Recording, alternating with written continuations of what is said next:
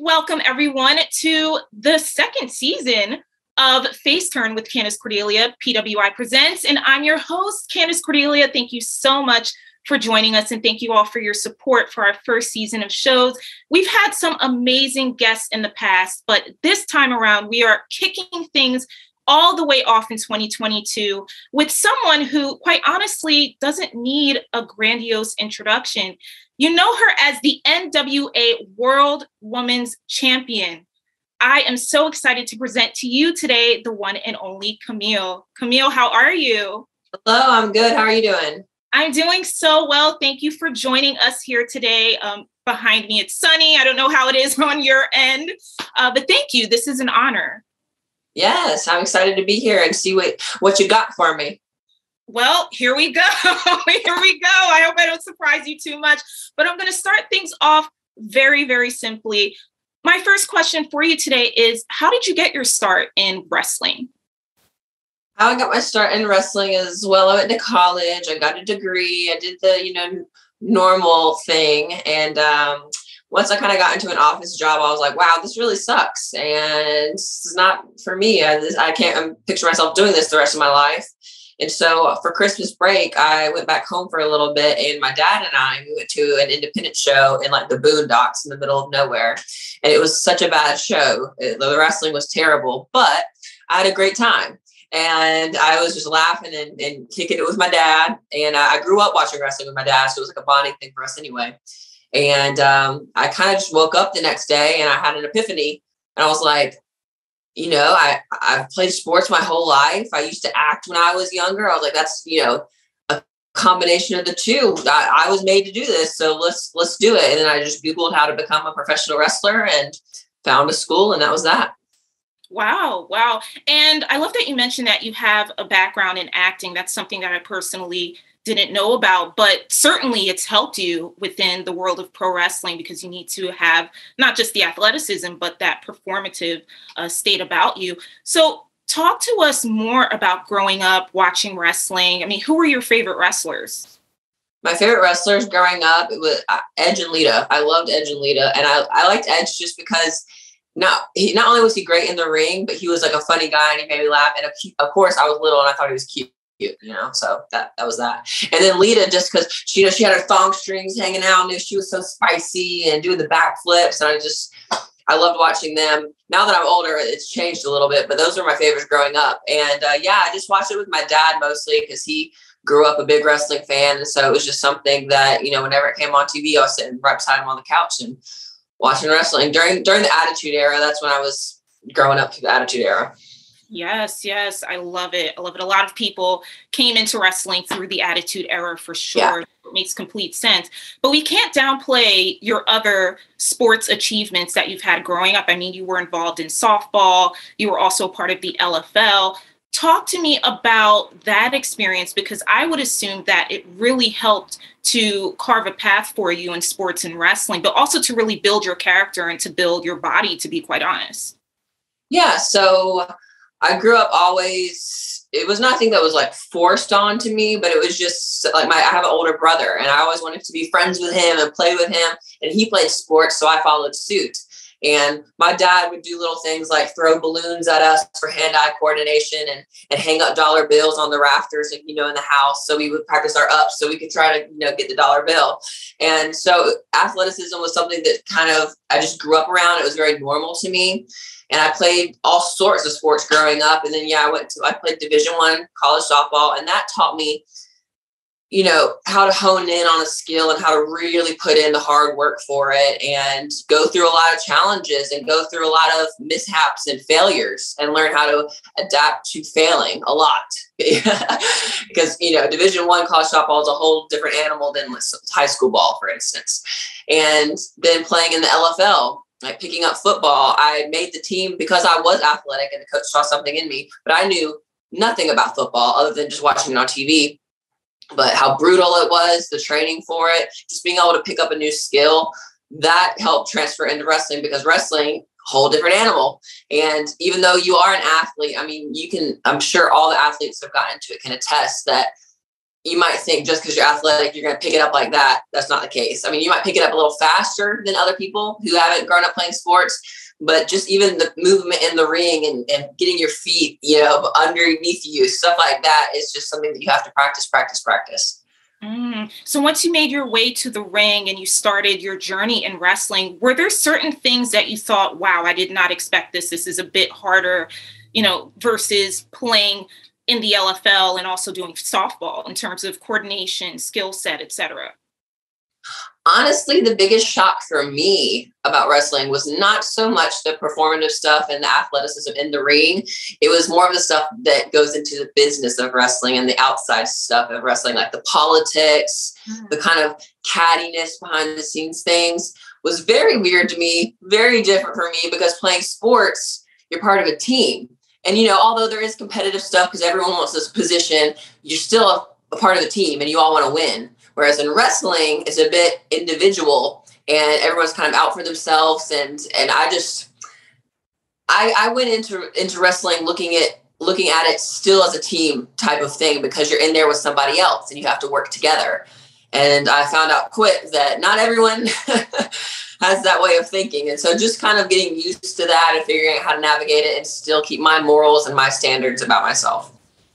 So how did you find yourself navigating that, if you don't mind elaborating more on the backstage politics? Because that's something that, in my personal experience and also observation, it's easy to see things from the outside, especially if you're a fan, and to kind of, you know, come to your own conclusion about things. But as a performer, as a wrestler, and as a business person, how do you find yourself navigating that world with the backstage?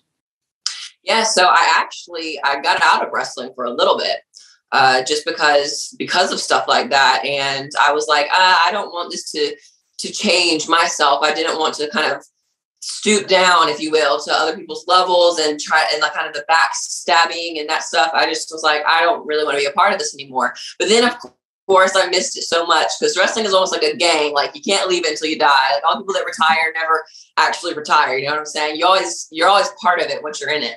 And so I missed it. And I was like, you know what, I'll just go in and just stay to myself. That's what I kind of do. You know, I feel like I get along with everyone for the most part, and I just stick to myself. And some people might think like, well, she's not friends with anybody, but I don't need to be, you know, I don't need to be best friends with everybody, but I also don't have any enemies. I just stay to myself, do my thing, and keep focused. And that's really how I've navigated it.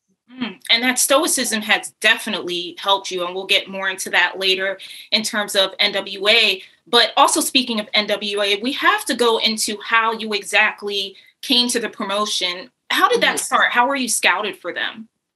So it was actually during that time period that I was out of wrestling, and David Lagana, who was the co-president at the time, he always keeps an eye out for new talent. And he said that he kind of saw me on the indie scene and stuff like that and had an idea in his head, but never had the right time to use it. So fast forward to when I was out of wrestling, he contacted me and he was just basically like, so are you really done wrestling? And I was like, well, I don't know. What do you got for me? Just throw it out there. And so he described this role of coming in as Nick Aldis's bodyguard just for NWA 70, just for the anniversary show. So I could kind of have a thing with Brandy and stop her from interrupting the match, blah, blah, blah. And that's all it was supposed to be, was possibly just a one-off. And then when we came out with Nick and the match happened and the reaction that we got, the chemistry was just there, and we knew that we kind of had something. And so organically, it just evolved from there, and I've been with the company ever since. And that certainly kickstarted things off for you, because what a lot of your fans have noted is not just aside from the stoicism, there's a presence about you. And it was certainly seen when you became a part of that faction and you were Nick Aldis's bodyguard. And a lot of people really locked eyes on you and saw something special in you. So as time went on and the company has been progressing, please explain the journey for you as a wrestler, how you fit into the company, the things that you were doing to really elevate yourself to the position that you're in right now. So when I came in as the bodyguard, that was just the plan. I was just possibly going to be the bodyguard for the foreseeable future. And that's really all we had planned. And one time I remember Billy, he does his music and what's the word for it? Records sometimes in Nashville. So he came over to the house that we all kind of stayed at and met at for NWA. And he said, hey, we really want to invest in you as a wrestler.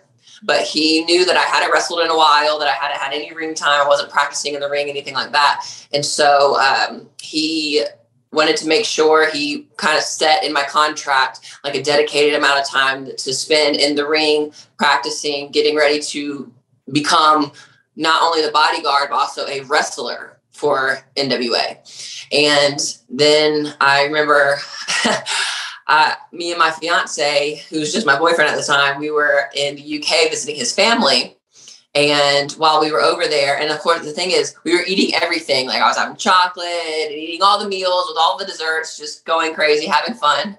And I get a text that I'm going to have my first match like 2 weeks later at our next set of tapings. And of course I was like, what?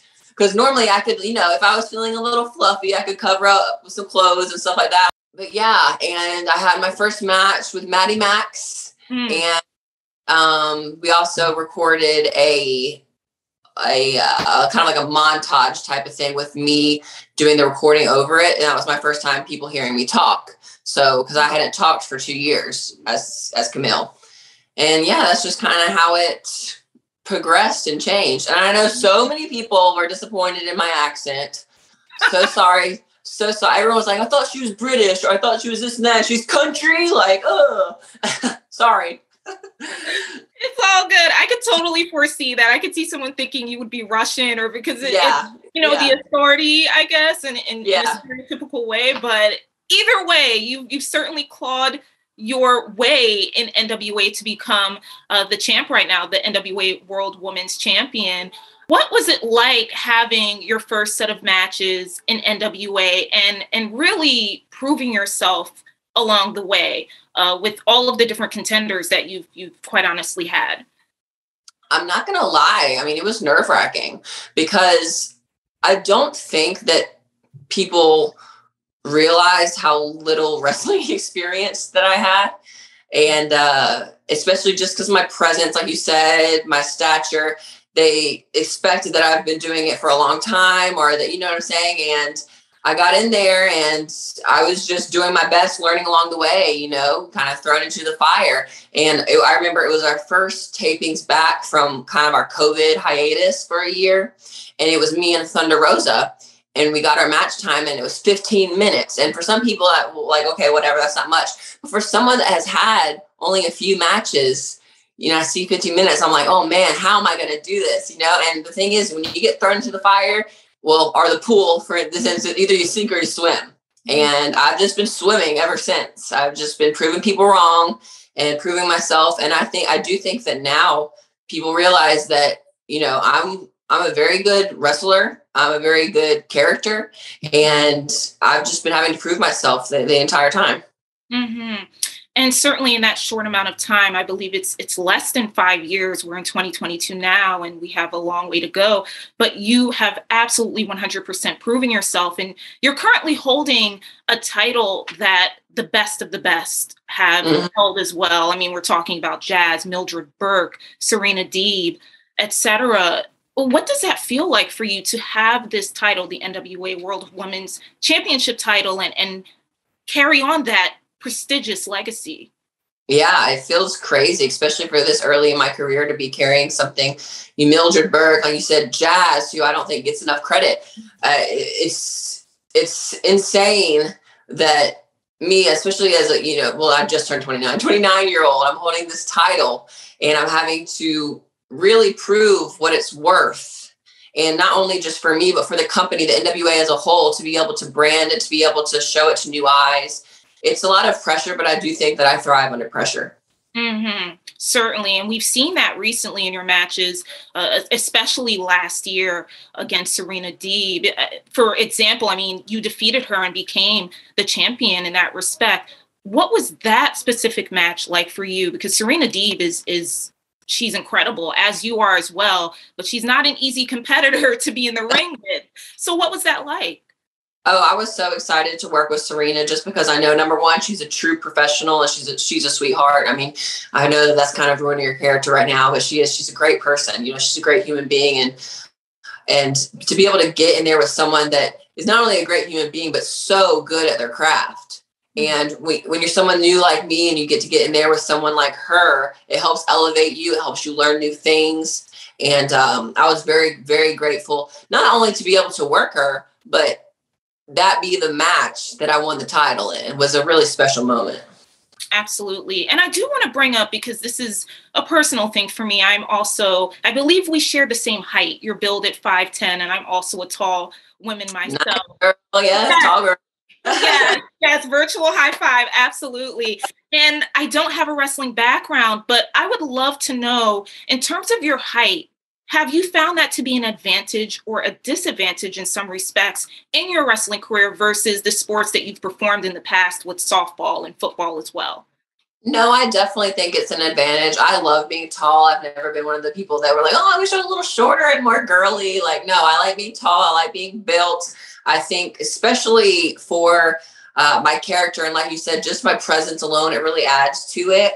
And when you're having matches, like I love having matches with small girls because it's such a fun story to tell. Like, how are they going to overcome this monster, you know? And not calling myself a monster, but you get what I'm saying. How, you know, the visual of it is so interesting. And then at the same regard, if there's someone that is, you know, my height, that's interesting for people to watch too, because it's not like you walk around every day seeing girls that size kind of go at it. So the dynamic there's a lot that you can play with when you're this tall.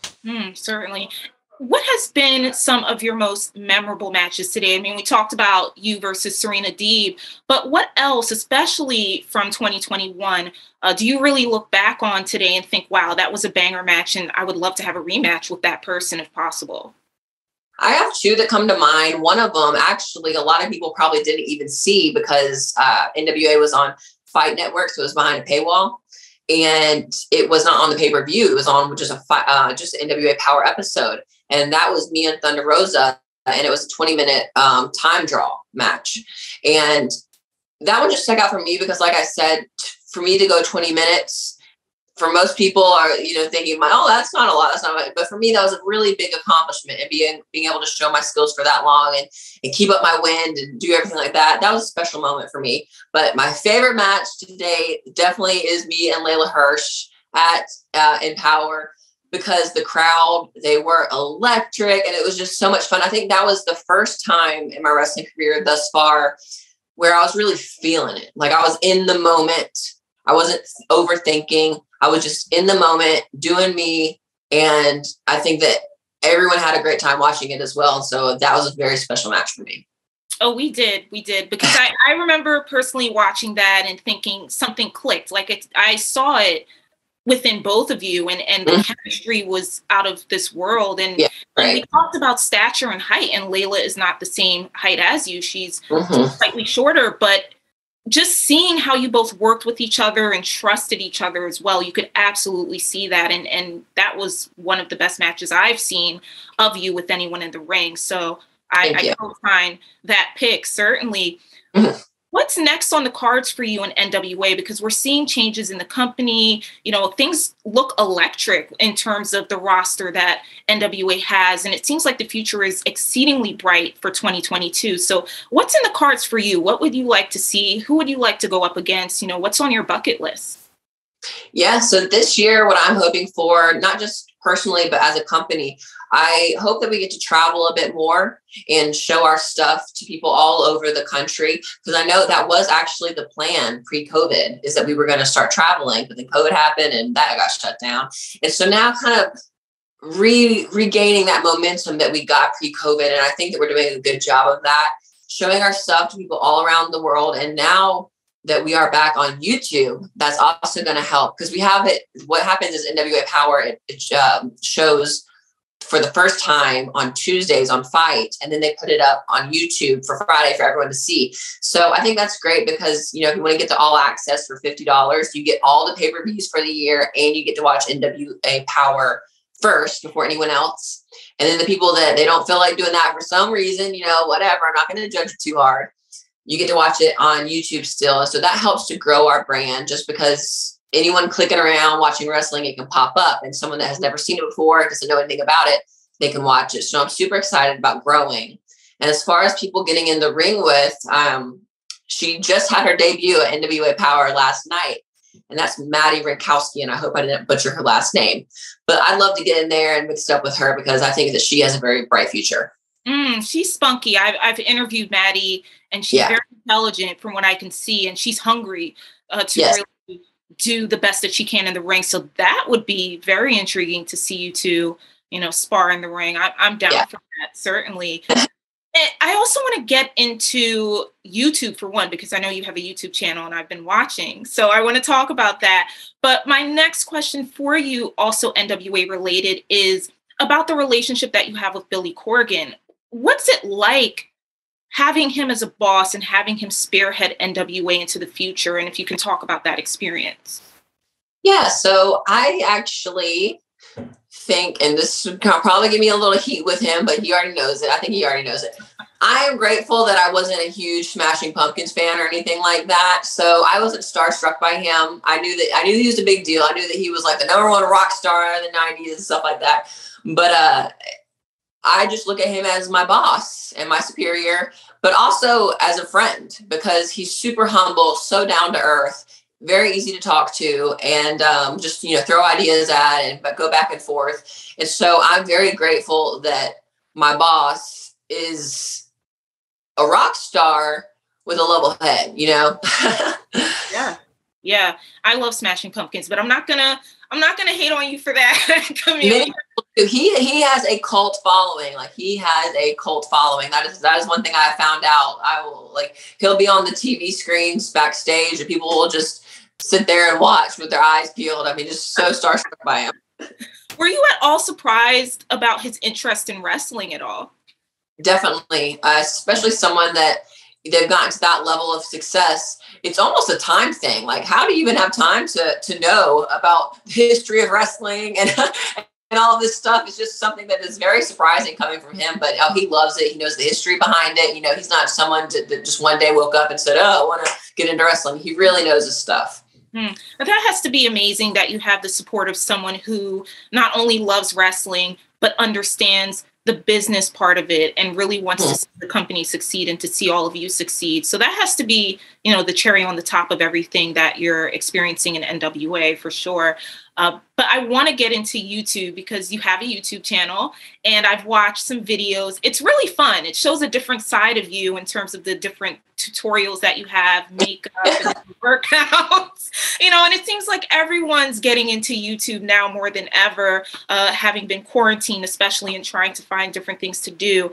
So what's it like maintaining a YouTube channel and really showing this different side of yourself for your fans?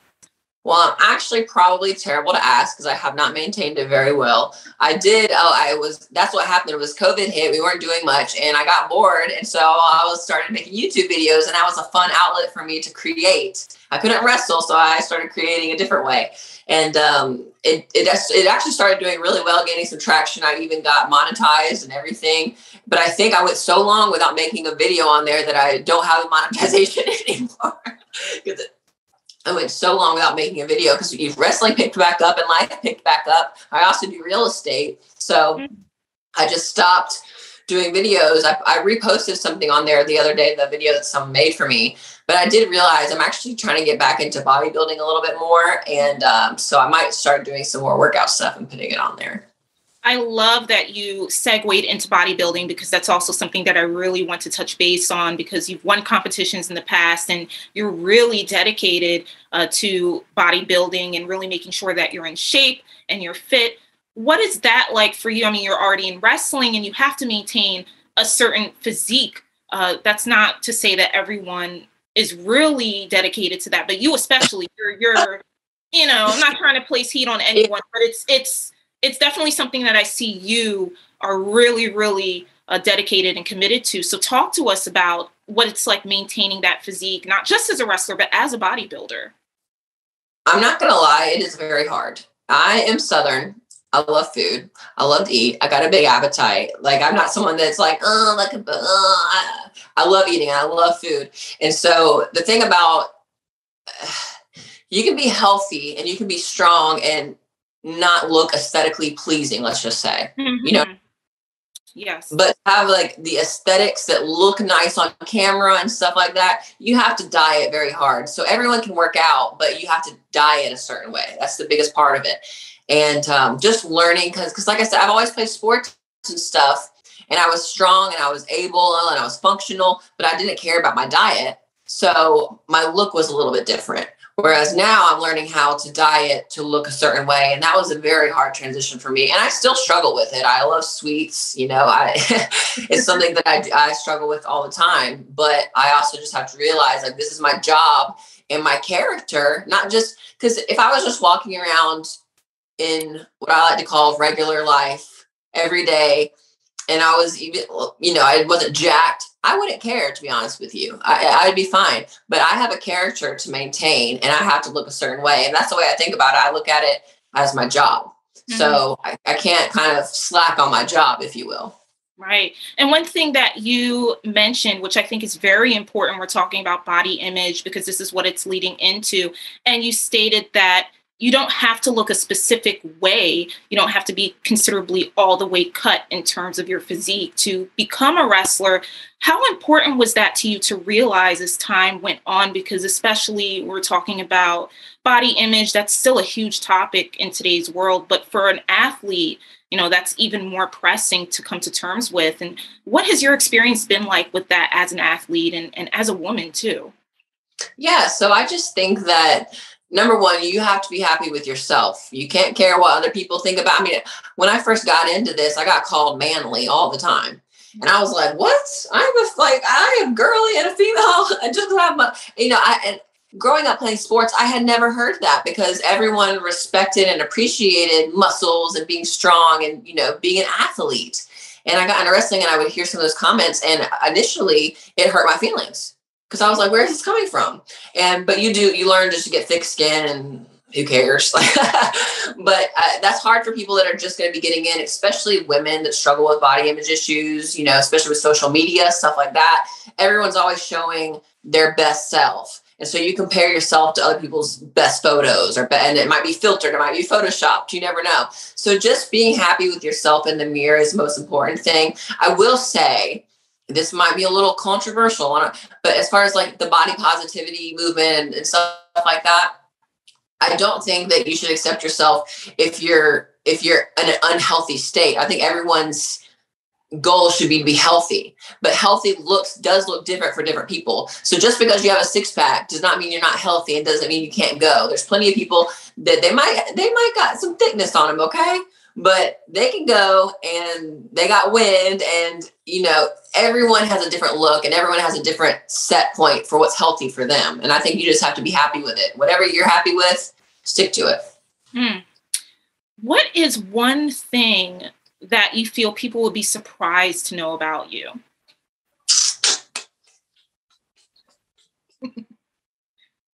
I used to be able to sing. Oh. I can't sing anymore. I can't sing anymore though. Because when I used to act, I did plays and musicals and like the Broadway type of stuff. And so everyone doing that has to sing. So I used to take voice lessons and all of that stuff. And I used to sing. Yeah. I used to do like my warm-ups, mama, maybe mash my M&Ms, all that good stuff. Yeah. So I used to sing. And I still sing in the car, but only I hear myself sing nowadays. What do you think happened? Was it just one day you woke up and your vocal cords were like, nah, we're yeah, I got older, my voice changed. Yeah. Anymore. It went away and I don't do my vocal exercises anymore. So it is what it is. Yeah. But you're killing it in the ring right now. So the trade-off, I think. Right. I'll take it. Is acting something that you could see yourself doing more of in the future outside of wrestling, like say on television, film, web series, theater, etc.? So I do think that I would get pigeonholed in a certain role and because of my looks, but I would be okay with that. For instance, if I got to do like a Marvel character or, like some badass woman just like shooting guns off or something, I would love that. I think it'd be a great time. So yeah, down the road, if that fit into the schedule and I could do that, I would love to do that. And I could see that. I mean, the height itself, in acting, they pigeonhole. It is what it is. but you can make a career out of that. You totally. I would. That's what I'm saying. I would be fine with that. Right. And we would love to see it. I mean, especially with Marvel, that would be fantastic. Yeah. So we're going to throw that into the universe for 2022 and beyond. Exactly. What do your friends and family think about your career and the success that you've had in wrestling so far? Oh, they think it's so cool. I'm lucky to have a lot of support. Like my dad is my biggest fan. I don't even have a Twitter, but I know he goes on Twitter and like tries to promote for me, like retweets things for me and stuff like that. And my mom, I'm sure she worries a little bit, but she has a good time with it as well. And she always tries to give me ideas for promos and stuff. And I'm like, stop, just Mom, let me do my thing, please. But yeah, and my friends, the funny thing about it is like people from high school and stuff, this is even when I was doing independence back in the day, like in front of 30 people making $20.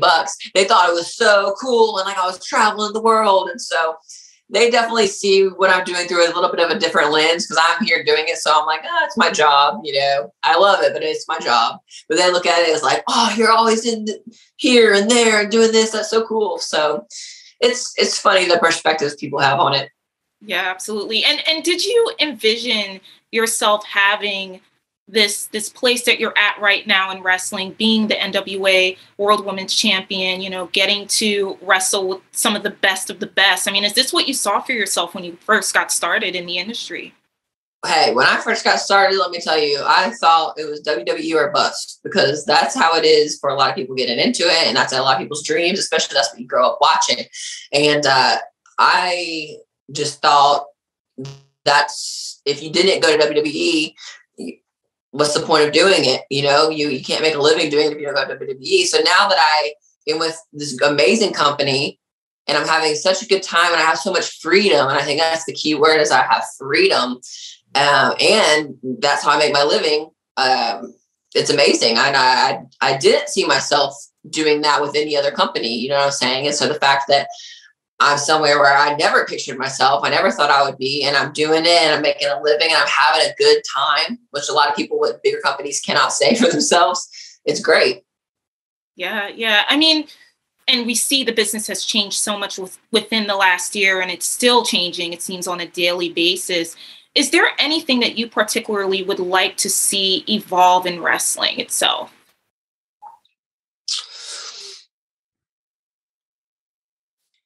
The fans. I would like to see people be a little bit more respectful. And that's just as far as, because my thing is, back in the day, there were superstars. And I think they were superstars because people didn't have Instagram. People did not have Twitter. So people did not have access to these people all the time. So when you had to buy a ticket and go to a show to go see them, it was a big moment. It was a big deal, or even seeing them on TV. And now there's so much access to people, which it's a blessing and a curse. It really is. But it kind of takes away from the star power of people, I think, because it makes them, it's good to be relatable in some senses, but in other senses, it takes away that star power, and people almost feel like you know, as the wrestler, owe them your time and you owe them this and that. And I think that there just needs to be a nice kind of line there where people appreciate what you do and don't just expect something from you. So if the internet were to just be completely obliterated tomorrow, it sounds like you wouldn't have, you would be cool with it. You wouldn't have a problem. I'm like, I already got rid of my Twitter, and people think that that's just because of wrestling and stuff like that. Like, no, I got on Twitter and everything on there, it just with the world was just negative. And I was like, oh, I don't want this in my headspace anymore. So delete. Instagram is just kind of pictures and fun stuff. So it's not a big deal, but I say in a perfect world, if I didn't have to, I wouldn't have any of it because I could be reading a book. You know what I mean? I could be doing something to better myself. Exactly. And you said a lot there, and a lot of people feel that way. A lot of people are looking for authenticity and looking for realness, and to see it on something synthetic like, you know, virtual media and the internet. It can be hard. It really can mess with people's minds. But I feel like and this is just my opinion, I feel like people are coming back to a stasis of trying to figure out who they are. That's aside from social media, which is really lovely. And it's really nice because, like you said, there's a lot of negativity, on social media that we see on a daily basis. So thank you for being candid about that. Yeah. And yeah, for sure. And is there anything else that you have on your to-do list for this year that's outside of wrestling, something that you want to tackle? You talked about reading just now, but is there anything else that you like to do on your off time? So after we get off this call, I'm actually going in. We just moved. So I'm actually going into a new brokerage. So that's a real estate stuff and getting with a new brokerage. And I really want to, because what happened was COVID happened. We weren't doing anything. So I just dove into, I put my hands in all the cookie jars. I was trying everything out. And so I got into real estate as well.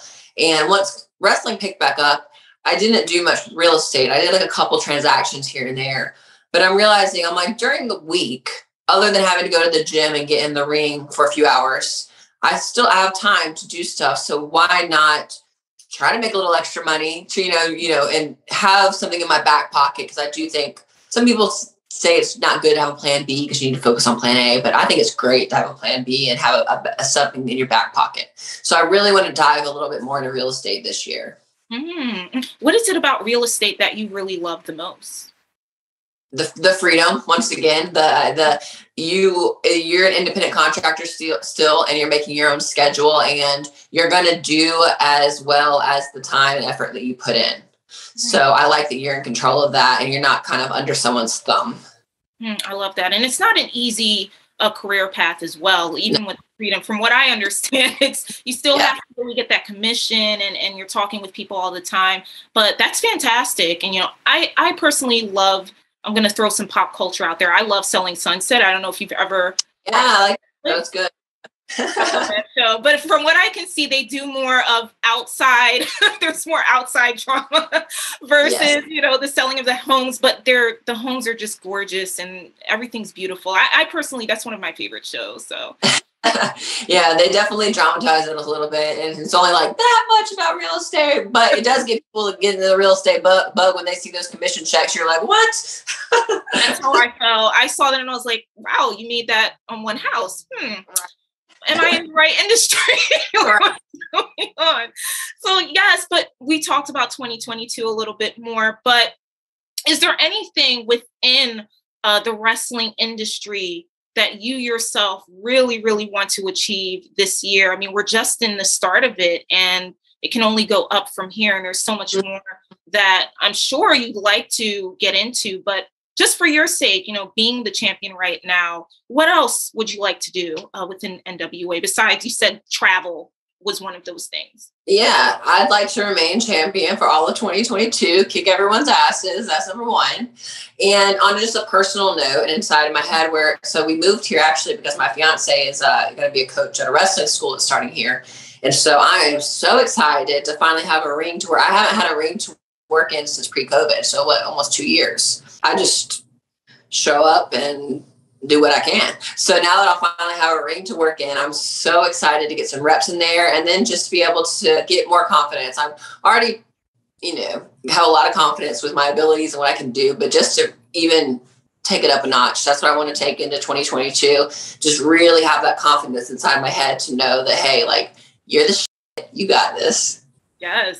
And you noted earlier in terms of and you said a key word, confidence. And that's something that a lot of people either you build on it. Some people have it naturally. It's something that I believe you really need to have when you're in this business, especially to get to the point where you are. And sometimes it's hard to maintain that. So what do you particularly do in order to stay in the zone, stay focused, and really keep that air of confidence about you? So this might sound vain, but I don't care. Before a match or before like a taping weekend, I'll go back and I'll watch one of my favorite matches and I'll watch stuff that made me proud of myself. And just so I know, like, because everyone messes up. Everyone has some stinkers out there. Everyone has a big bad match. That's not what you should focus on. You should focus on everything that you've done well, because if you get in that headspace, that's what you're going to be thinking. And that's what you're going to do. It's kind of like that speaking it into existence type of thing. And so it's not a cocky, unrealistic, not self-awareness. You still need to be self-aware, but you also have to be aware of I can make mistakes, but I can also do this. And this is what I should be focused on so I can perform to the best of my ability. Mm-hmm. What's one piece of advice that you would give to anyone who, I mean, I don't want to say would like to be in your shoes, but who would just like to carve out a career in pro wrestling? I mean, everyone has their vision of what their career should be or what they would like for it to be. But for anyone, especially, you know, a young up and comer in the field, what would you tell them in order to really maintain or keep that confidence and focus and do the best that they can? I would tell them to get in shape, work on their look, work on their image, because unfortunately that is the first thing people see is your outer shell. And you need to look a great way. And then the next thing would be your character development. Make sure you have something that makes you stand out from everybody else. And then just don't expect things to be handed to you. You need to work hard, because I have realized that a lot of, and like I said, I'm young in the business, so I hate saying this like I'm some grizzled vet, but a lot of people are coming in now, especially with all of the promotions that are available, and they just think they're going to start and 6 months later, they're going to have a contract, or they should have a contract, or they should have this, they should have that. I'm not saying kiss ass and pay your due. I'm not saying that, but I'm saying know that you are going to have to work hard and to expect some downs. It's not just going to be all fun and games. There are going to be some bad times, and just to really stay grounded in those moments, with the highs and the lows. Stay grounded, keep a nice balance, and you'll do great. That's lovely. And you're riding high right now as the NWA World Women's Champion. I believe your reign is closing in on 300 days. It could be more. I have to go back and check, but it's been quite some time. It's been a wonderful journey from what we've all seen here at Pro Wrestling Illustrated. And I just want to say thank you so much, Kamille, for taking time out to speak with me and speak to the PWI universe. It's a pleasure meeting you, wishing you all of success in 2022. And do you have any last parting thoughts before we head out? Well, thank you for your time and for a fun interview and getting to know you a little bit more. And if you guys want to follow me, I just have an Instagram. You can follow me at Kamille Brickhouse, but more importantly, make sure you follow the NWA on Twitter, on Instagram, on Facebook, on Fight TV. Go get the all-inclusive package so you can, for $50, you can get all of our programming and all of the pay-per-views for $50. So go check that out. Absolutely. And $50, you cannot beat that. NWA is going to greater heights this year, as is Kamille. And we are here to see all of the fun things in store with Kamille and that promotion. Thank you all for watching this very special first episode of the second season of Face Turn with Candace Cordelia. Check out all of our videos on our YouTube channel for PWI. You can also check it out on my social media accounts at Candace Cordelia, and that is on Twitter. And you can also find me on Instagram, thatgirlcandace16. Thank you again, Kamille, for such a beautiful time spent with you. I hope you have a fantastic day. Congrats on your move as well. Everything that's happening in your life. And we can't wait to see what's next in store. And thank you all for watching. And until next time, this is your host, Candace Cordelia, signing off.